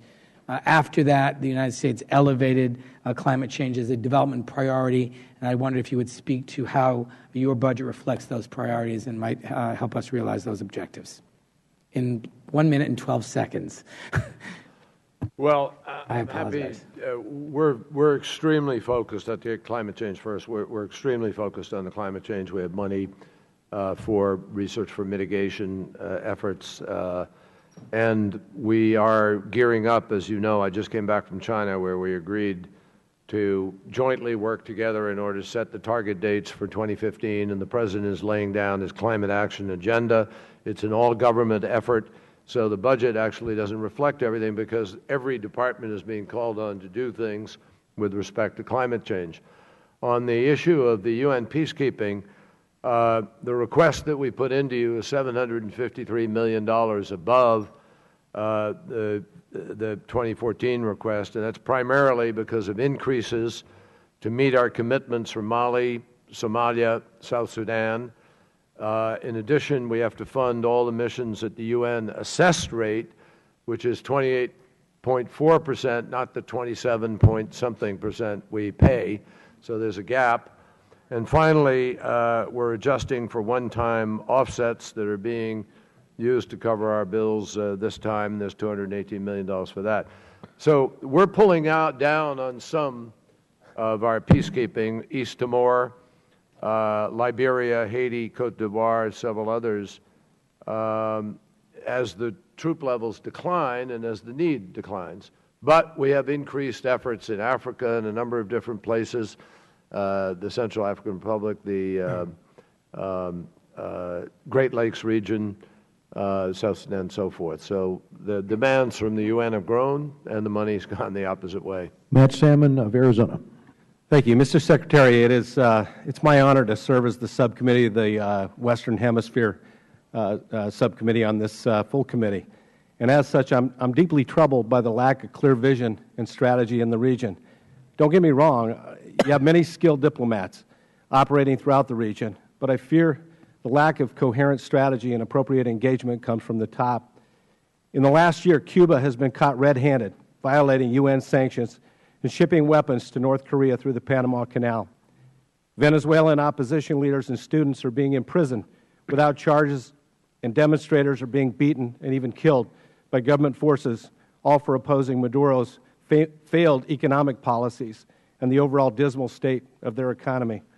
Ecuador and Bolivia have booted out our USAID missions, and our diplomats are inexplicably walking on eggshells for constant fear of expulsion. Drug trafficking and violence through Central America continues to increase, and the Russians have docked a warship in Havana's harbor. These are just a few of the events happening in the Western Hemisphere. Meanwhile, the administration's response to these regional challenges has been muted at best. Attempts to utilize our membership with multilateral organizations to hold these regional bad actors accountable have not been successful. In the case of Venezuela, the Organization of American States, by the way, American taxpayers fund at least 40% of their operating budget, issued a shamefully weak statement on the violence happening in Venezuela and did nothing to oppose the human rights violations happening there or to support the demonstrators' right to freedom of expression. Given the ineffectiveness of the OAS, I'm not sure I can justify to my constituents continued funding for such a feckless organization. Furthermore, the UN has had to take a strong action to punish the Cubans for violating UN sanctions and selling the North Koreans weapons right at our back door. I was recently heartened by the UN report that was recently released on this incident, but I strongly urge you to make sure that Cubans pay a significant price for thumbing their nose at international sanctions. Meanwhile, as Central America struggles with increased drug smuggling activity and the corresponding violence, USAID is helping Guatemala by buying them solar panels. Really? To wrap up my point, Mr. Secretary, we need a better strategy in the Western Hemisphere and a renewed engagement and understanding that our national security is on the line if we don't start paying attention to our hemisphere. I hope you'll take this on board and then share with us what that vision will look like and how it advances our national security. Finally, recently you stated in a speech that climate change is increasingly a national security threat. With all due respect, Mr. Secretary, given everything that's happening around the globe today, do you really believe that? I would submit to you that around the world, liberty and economic freedom are being threatened by tyrants, and those yearning for freedom are looking to the U.S. for leadership in defense of liberty. But instead, USAID is offering solar panels. I believe that's an affront to the U.S. taxpayer and an insult to those seeking freedom around the world. Well, Congressman, freedom also means the freedom to be able to eat and live where you live. And we have people who've just come back from meetings in the Pacific Islands where they're losing that ability because of the level of now high tides that regularly destroy their homes and flood their communities. Freedom means the freedom to eat and have food, and increasingly food security is at risk because of global climate change. The fact is there are countries that are going to run out of water, and there are nations that may have wars over water. There will be climate refugees in various parts of the world. There already are people fighting over water in places like Sudan and elsewhere. You know, the fact is that everybody has a right to the preservation of the ecosystem of the planet from which we live. You wouldn't have life on this planet if it weren't for the oceans. The oceans are increasingly at risk, at least the ecosystem within them. Fisheries overfished, unbelievable acidification taking place because of the pollution that goes into the ocean. So I just say to you, you know, there's a reason that General Zinni, who used to be our CENTCOM commander, stood up and said climate change is a national security issue. There's a reason that the Pentagon, until recently for budgeting, had an office to deal with this issue, to make plans for the future for the changes that are going to take place in terms of security. You know, there are all kinds of implications. So I strongly urge you to recognize that if the things continue to happen that are already happening as a matter of scientific fact, not my imagination, when countless scientists come together and all agree that X, Y, and Z is happening and happening now and happening to a greater degree than it was before and faster than they predicted, you ought to step back and look at it. And you know, the worst that can happen to everybody in the world if I'm wrong and Al Gore's wrong and scientists are wrong and the UN is wrong and countless communities are wrong is that we make a decision to have cleaner air, better health, you know, more jobs, new energy, energy independence. That's what happens. But if the guys who say it isn't happening are wrong, life as we know it on this earth can literally end. So you got a choice. And I think it's pretty clear where the President and I are putting that choice. Is it an instrument of destruction on a global basis? I was in the Philippines where Typhoon Haiyan hit.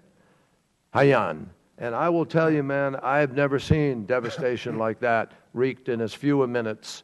And what happened to the trees stripped off the mountaintops and the entire community, several 100,000 people displaced. So we have to pay attention to it, and that's where I'm coming from. Let's go to Mr. Grayson of Florida. Mr. Secretary, if a free and fair election were held in the Crimea between being part of Russia and being part of the Ukraine, what would be the result? A free and fair election? Well, that's a oxymoron right now, anyway. Well, try to when you're invaded by 20,000 troops, and you're, you know. I have no doubt that people would vote for a greater affiliation with Russia. There's no question in my mind about that. But you can't consider an election in the face of troops and hastily put together in a few weeks without any debate, and also contrary to international law and contrary to the Constitution of Ukraine, as a free and fair election. Well, hypothetically, if 90% of the people in the Crimea wanted to join Russia, what does that tell us about U.S. foreign policy in the region? It doesn't say anything about U.S. foreign policy. It says everything about history and culture and language and what they're believing. It's not a reflection of U.S. foreign policy. It's a reflection of a relationship that's existed for centuries. Ukraine used to be part of Russia for centuries. It's only been part of Ukraine for Crimea, only part of Ukraine for 22 years, whatever it is. I mean, you know, formally, and a little longer than that. Excuse me. It's only been formally. Because 1954, Khrushchev gave it to Ukraine as a, quote, gift, but it was ratified and approved, and subsequently passed on by the Duma in Russia, formally accepting that. So there's no doubt that they feel a huge tie to Russia. That can be reflected and respected without invading, with your troops and having an election at the point of a gun. Does the U.S. have any vital national security interest in seeing whether Crimea is part of the Ukraine or Russia? I think we have a vital national security interest in upholding international law and in upholding the norms for international behavior and not allowing somebody at the point of a gun to reverse settled lines of nations and to reverse the Constitution of a democratic country and a country aspiring for greater democracy. Yes, I think we have a vital interest in that. But there's a difference as to whether it is an interest that rises to the level of, deploying troops versus deploying economic measures and other kinds of choices that are available to us. Well, tell us how you draw that line. Well, I draw that line. Do we believe that a nuclear war is worth fighting over Crimea? That'd be a very tough question to resolve. I think most Americans would resolve it fairly fast. But on the other hand, most Americans would also agree very quickly nations should not behave the way Russia has, and they ought to pay a price if they choose to. Is the principle of self-determination in play here? It could be if it were done properly. An example of that would be what has taken place what is going to take place in the United Kingdom, where the Parliament has approved the right of Scotland to have an independence referendum. But it's been done through the appropriate mechanism. The Constitution of Ukraine requires that any effort by any entity within Ukraine to secede be done through the constitutional process. If Russia were to say, we think they ought to have additional autonomy, ought to be respected, the affiliation with us ought to be more clearly defined, there are plenty of ways for us through UN, through multilateral efforts, through Ukraine-Russia discussions to find out if there's an appropriate way to resolve that. Jeff Duncan. You don't do it. I mean, we in the 19th century and 20th century, we learned the way to do it is not by invading a country and forcibly, arbitrarily changing those lines. Jeff Duncan of South Carolina. Thank you, Mr. Chairman. Mr. Secretary, you've been clear about your opinion regarding Iran's nuclear ambitions, but you haven't been clear about your position with regard to Iran's activity in the Western Hemisphere.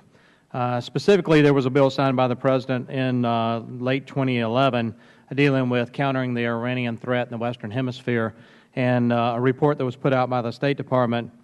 And specifically, do you believe that the Argentine prosecutor Alberto Niesman's report on the AMIA bombings in the 1990s should be taken in consideration by the State Department as they reevaluate the Iranian threat here in this hemisphere? Well, anything that is relevant to the Iranian threat in the hemisphere ought to be taken into account. And we've been looking at this issue of Iran in the Western Hemisphere, and there is some evidence, obviously, of that. And they have been playing for a certain period of time. It's not clear if that has grown at this point or continuing at the same level. But this gives me a chance to come back to the question earlier about the hemisphere in Venezuela and so forth. Look, I've been in this job now for just over a year. And my initial effort when I went down to the OAS meeting and have engaged was to try to meet with the foreign minister of Venezuela and sort of say, what are we really fighting about? We're for health care, assistance for your citizens. We're for economic transformation. We're for freedom of speech, these kinds of things. We ought to be able to find some means of cooperation. And there was an agreement to sort of begin that tentative effort to try to see if we could find common ground. Next thing we knew, bad habits were being pursued again, and the folks in Venezuela were simply lobbing grenades, figurative diplomatic and political grenades at us, ideological grenades. Yes, sir. That's what concerns me about the bad habits, because Mr. Niesman in Argentina points specifically to Hezbollah and Iran's activity with being attributable to the bombings there in Buenos Aires that killed Argentine and Jewish and other lives. So are you familiar with the report, and do you think the State Department ought to... I have not read the report, no. Okay.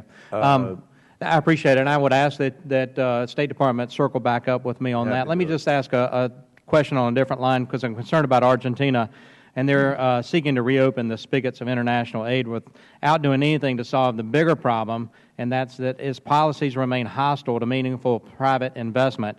And so my question in the remaining time is, what are you doing to urge Argentina to meet its obligations and settle with its creditors? We have been urging them to do exactly that, we've, as you know, been amicus brief on a number of different cases. We are pressing very hard to see that they do that. Okay. They have a responsibility to do it. They owe about I think it's about $600 million are owed to us, our folks, and we are working on a way to deal with their Thank you. I appreciate that, and I hope the State Department can continue to be more forceful with that. Bradley Schneider of Illinois. Thank you, and Mr. Secretary, thank you for being here. As you said in your opening prepared remarks, what we do in the world matters, and what you and the people on your staff and team do here and around the world are crucial. We're here talking about the fiscal year 15 budget. However, global affairs don't necessarily follow a fiscal year calendar, and there are three deadlines looming in the coming months that I think are incredibly important. First, in the spring, the current round of negotiations between the Israelis and the Palestinians. June 30th is the deadline for the removal of chemical weapons from Syria. July 20th, we then see the conclusion of the 6 months on the joint plan of action with Iran. And at the same time, around that region, we have a series of very concerning trends with Egypt and its government, the chaos in Sinai, the pressures on Jordan because of Syria, what's happening in Turkey, even what's happening in sub-Saharan Africa, leading to refugees into the region. So my questions in a very brief amount of time is, all of these deadlines, whether they are successful or unsuccessful, and the assumptions are 50-50 in many cases, are going to have serious implications and financial demands, fiscal demands on the United States and the world. Do you believe that the budget as proposed here for fiscal year 2015 provides the resources and flexibility for the State Department for you to do what's necessary for a successful outcome? Congressman, that is a terrific question, well thought through in terms of noticing the confluence of all of those dates. You're absolutely correct. Big things are potentially going to happen all in short order, one way or the other. And the answer is profoundly no. I don't believe we are adequately resourced, but this is the best budget we can get under the circumstances of the budget deal that was cut up here. It is not the budget we need. So, thank you. Let me...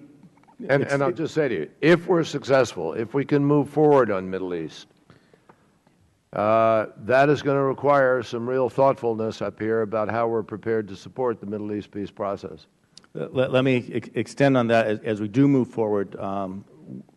I hope, and I know I'm joined by my colleagues here, that with the negotiations with the Palestinians, that paramount, as has been said before, the security of Israel as the nation-state of the Jewish people, that the joint plan of action is an interim deal that does not become a permanent deal, and that we as a country, the United States, remains fully committed to ensuring that Iran does not achieve its goal of a nuclear weapons capability, and that all options remain on the table in that respect, and that the status of chemical weapons in Syria by June 30th is dealt with and dealt with directly. And finally, if I can, my last second, echoing some of the other things that have been said, ask for your follow-up on the status of visas for young Israelis of student age. Thank you. I yield back. Thank you very much. And we'll go to Mr. Kinzinger of Illinois. Thank you, Mr. Chairman. Mr. Secretary, thank you for being here. You keep up a very intense schedule, and it's going to continue today, and so I want to thank you both for your service in the past in uniform and your long service as a civilian, so I want to say that. I want to make a couple of points with a question. The first point I want to make is remind everybody that, to an extent, and the situation in Ukraine was created by the Russians a long time ago. And so now when they claim that they have these interest of people in eastern Ukraine, that was a situation created by them. I was shocked to hear a colleague earlier actually seemingly defend the actions of Russia, and actually my jaw kind of hit the floor, and I wondered if the same colleague would have defended the Iraq invasion of Kuwait on the basis of Iraq saying that they have national interest. One comment on Afghanistan. Karzai is gone soon. It's probably a good development for the region. I hope, and I want to say, I hope that the United States is committed to the bilateral security agreement. I think we are. Hopefully the new president there signs that, and we can move forward. I want to talk about Iraq. I obviously have been very critical of the pullout of Iraq, but without revisiting that, we are where we are today. I want to ask you, Mr. Secretary, how you see the situation in Iraq today with ISIS, and then specifically from your department's perspective. I know there's still a robust state presence in Iraq. What are the challenges state faces there? What are some of the needs? And as members of Congress, what can we be aware of to ensure that we can resist Iraq going in a place that we don't want it to go? Well, Congressman, thank you very much. Thank you for your service, which I really respect enormously. I'm grateful to you for the question. Iraq is in a fragile place, but it's not. Iraq would have been in a fragile place no matter what, because it was,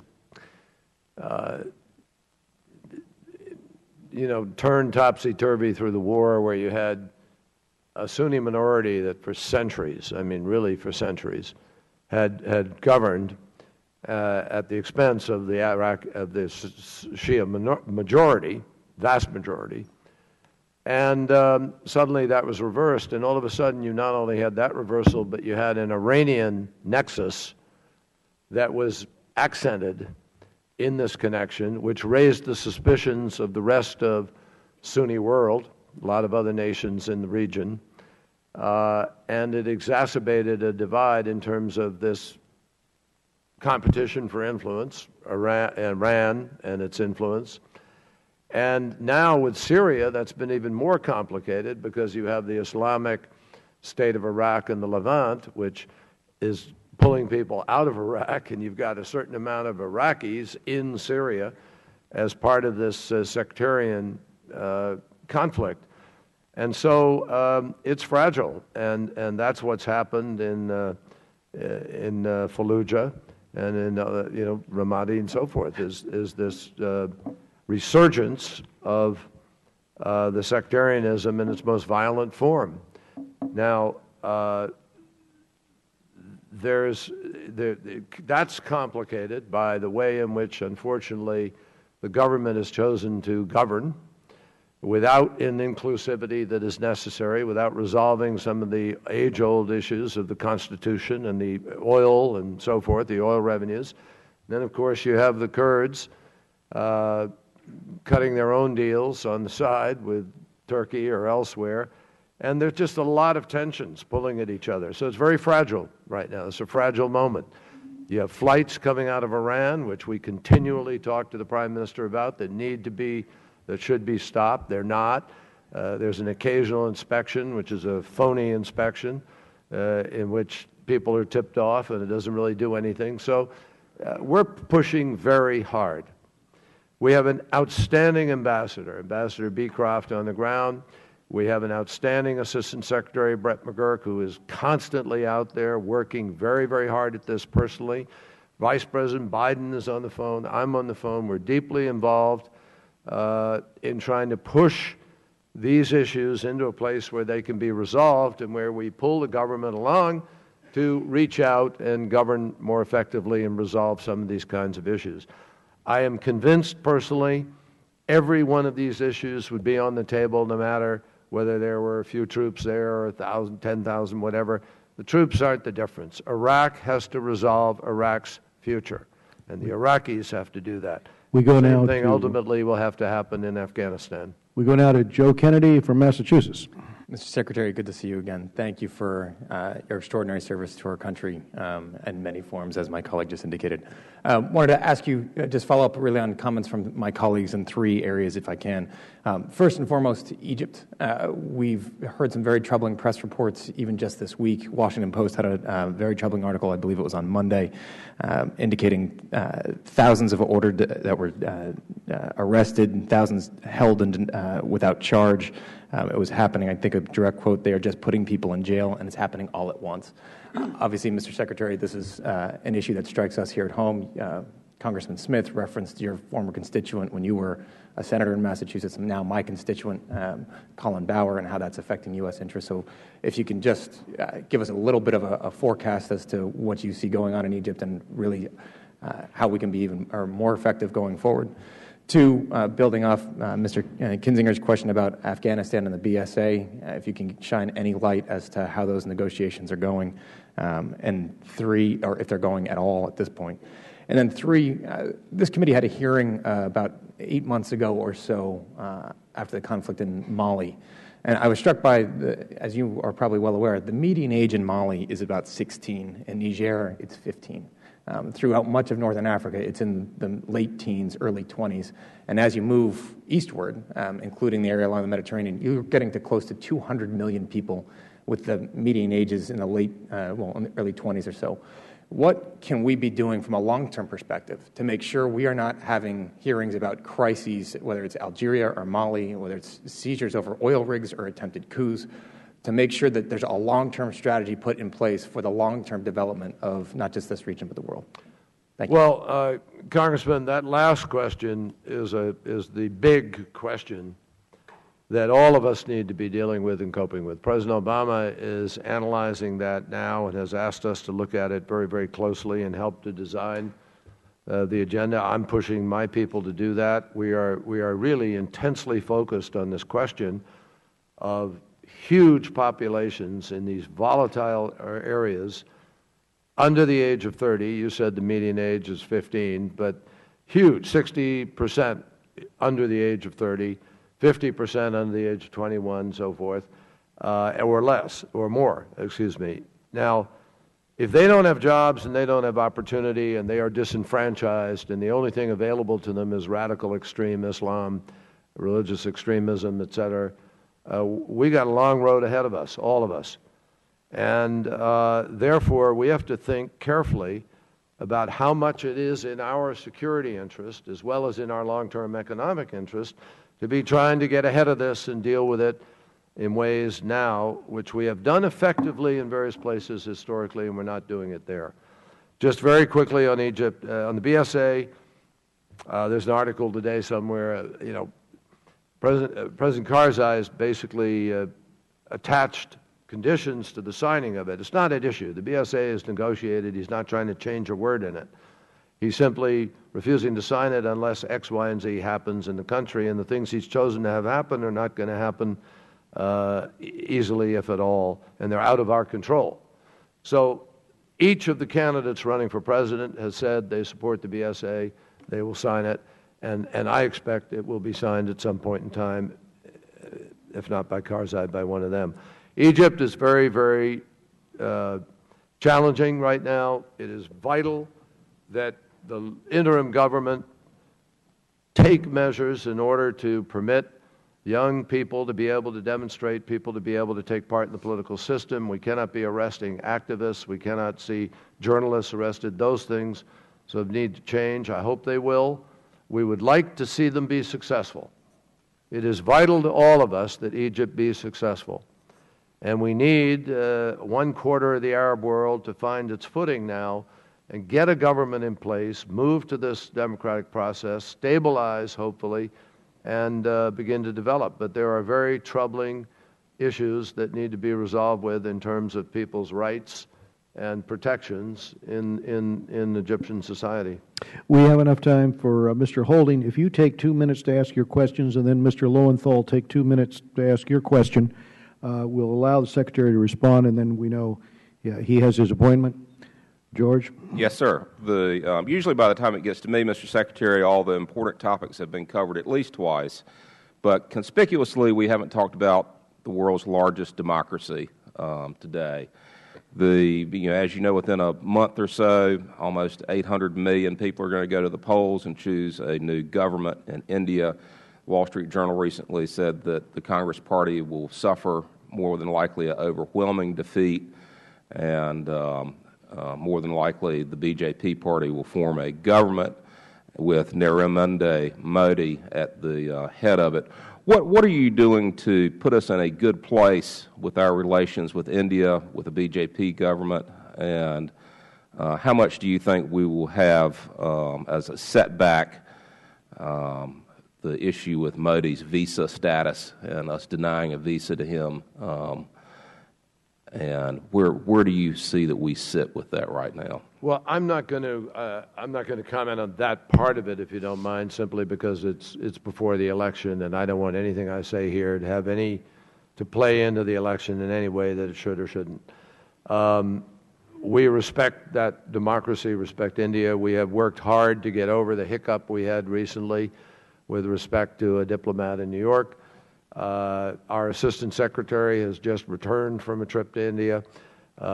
We are very, very anxious, a very important relationship, a very, very vital country in terms of the region and globally, and we have big issues to work on together. If I could ask you one quick question in the last 16 seconds. Do you disagree with Israel's assessment that the weapons recently intercepted were coming from Iran? No, I don't, based on the superficial evidence, but we want to pin things down in terms of legal. But no, I don't. Mr. Lowenthal.